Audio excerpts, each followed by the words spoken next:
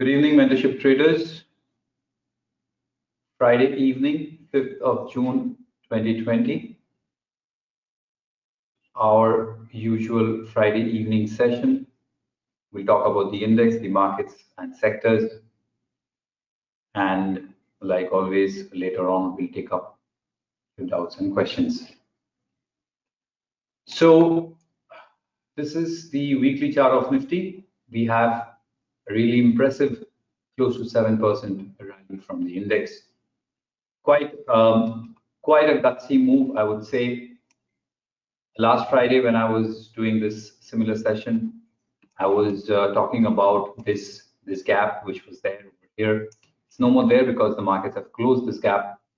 I was anticipating that the index will respect a bit of this resistance, but it seems like it had made up its mind to close the falling gap with the help of a rising gap. That's really nice. That's like literally tit for tat. And since Monday, it essentially did not look back. And short squeeze, shorts find themselves in a pretty discomfort situation for the most of this week. Moved into an uptrend. We have a nice roll up from our moving averages. Momentum has picked up really well. So far, so good. We got two consecutive strong positive candles and a pretty healthy bounce back from the lows of close to 7,500 for the Nifty future. A milestone because it took up the psychological 10K mark, and at today's close of 10,145, it's holding well. I think I did mention in our Wednesday's morning class that whenever the market comes close to a long-term average or a psychological level, it tend to become very volatile. So 10K is a psychological level. It's adding a digit to itself, matters a lot. And so it was a little choppy Thursday. To some extent, it was there on Wednesday also, but today it seemed like it was to some extent in control. However, if you notice closely, we have a hook setup, a negative hook setup on the Nifty daily chart. What does that mean? It means that if we have the index slipping below today's low of 10,040, or if you put it in a much more simpler manner, if the index slips back below the 10K mark on Monday, Tuesday, or Wednesday, then that can lead to a short-term correction or a short-term consolidation. Either of these two are definitely happening. In that case, we can clearly see that the index is now struggling at a gap down, and it's got some nice support from gaps close to that 9,700. So short-term level for the Nifty future is 10,040, or you can use a simple psychological 10K mark. If it slips below 10K going forward next week, then for the rest of the week, it can stay a little subdued. Now, we got pleasantly surprised this week with a gap up and complete follow through. The market's underlying momentum is extremely strong. So I do not expect a big fall, but maybe a small or a sharp fall, which will lead to an equally sharp bounce back. So short traders should be a little careful. If you look at the weekly charts at 10K, we are dealing with erstwhile supports coming in from the lows of April 2018 and October 2018. So erstwhile supports are very likely to act as resistance. So the index is dealing at a level of resistance right now. The weekly momentum indicators are, of course, on the overbought zone. The daily has created a hook. So overall, it seems like Nifty is all placed to tire down a little bit. We got proven wrong this week at the very opening. We would love to be proven wrong on Monday also if it gaps up and continues its trend. It's always a good thing. But a slip below 10K, be a little careful. So traders, be cautious about taking long trades. If you take them, try and cover them or book out of them as soon as possible. Short traders can look out for shorting opportunities in the mid next week. If we look at the sectoral behavior, I quickly ran a 1 week performance and I checked, and it clearly shows that the sectors, the pocket which matters the most to the market, the PSU banks, the private sector banks, the bank Nifty, the financial services, these are the ones which gained the most. In my monthly take, the video which I've recently uploaded on YouTube, I mentioned that the financial services and the banking space are extremely reactive at this market. It's contributing to the gains as much as it is contributing to the fall as well. It's not showing that kind of relative strength or weakness per se. It's extremely reactive. So we will also stay reactive and would expect that the momentum will continue for the bank Nifty.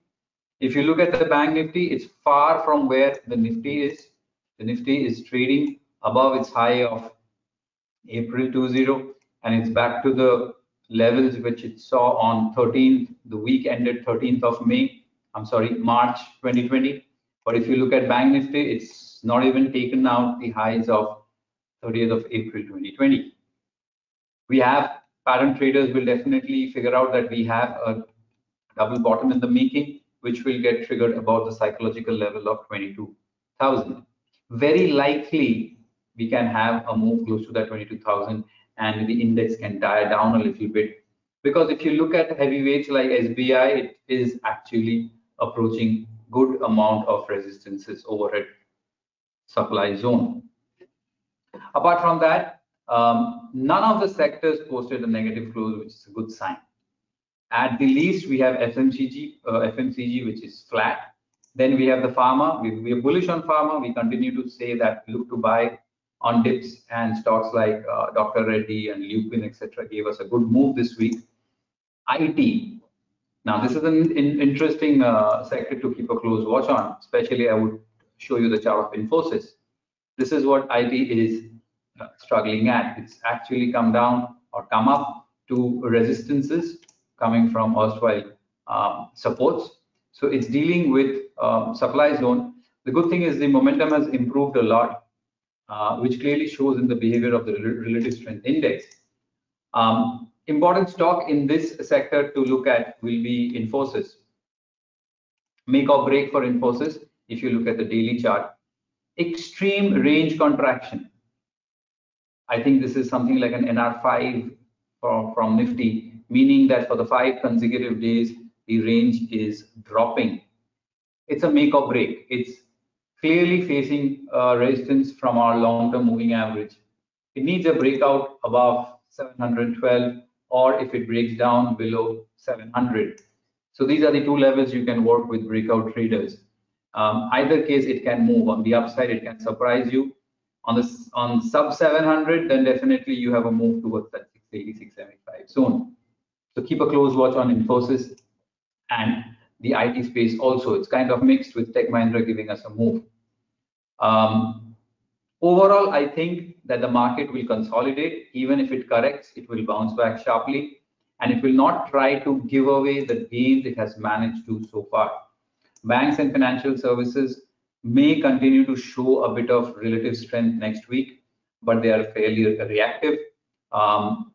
FMCG can be seen as a possible breakout candidate. If you see the Nifty FMCG index, it's trading tad below the 30K mark. Clear resistances. There is no doubt these are clear supply zones coming from previous highs and lows. 1, 2, 3, 4, 5. 5 days of consolidation. It can give us a breakout. And if it does, then stocks like ITC, Hindustan Unilever, Dabur, etc. would be ones which will continue further. This needs to be seen whether it manages to break out or not. It has shown very good strength and it may break out soon. Apart from that, few odd stocks where I would want you to keep a close watch on. I've been looking at ICICI Pru, again, range contraction, a breakout candidate, takeaway for breakout traders. And another one is the HDFC Life. Where is it? Yeah, there you go. This is HDFC Life daily. Not much chart because it's a new listing, but again, a range contraction and a breakout candidate on the daily charts as well. Overall, I think that next week is going to be tricky.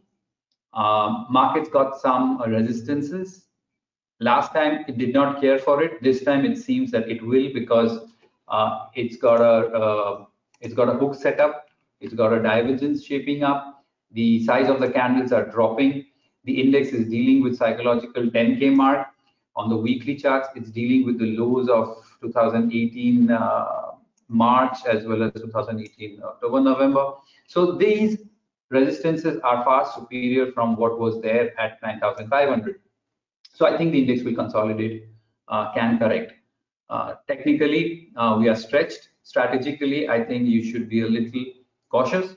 Maintain a bullish stance, and wherever you get chance to go short from a relatively weaker sector, you may do so. PSU, private sector banks, financial services, we continue to stay swing with the move of the market. Especially, I will end the market take showing you the chart of State Bank of India, which is definitely inching close to serious resistances, which it failed to take out 194, 195, 196 zone. So nevertheless, very impressive move from the market for 2 successive weeks. We would love the index to stay above 10K, but before that, I think it will dip down once and then take out the 10K on the upside once again. So that's my take on the overall markets. Now let's open the forum and you can ask your doubts and questions, and do share the trades that you've taken this week.